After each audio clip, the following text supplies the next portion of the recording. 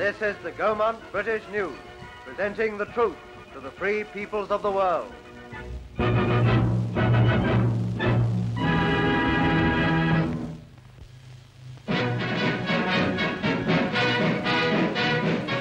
man who captured the public imagination on his return from the Moscow embassy speaks at the Anglo-Soviet Youth Friendship Rally.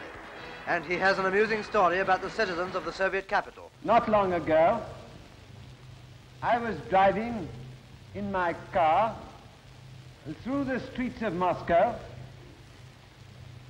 with a friend who didn't perhaps take precisely the same political views as myself, who was not fully convinced that the Soviet regime had done much for Russia.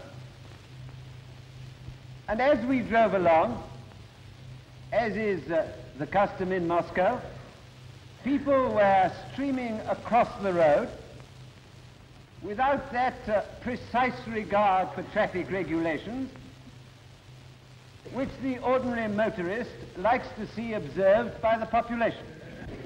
And he remarked to me, "You know, these people walk about the streets as if they owned them."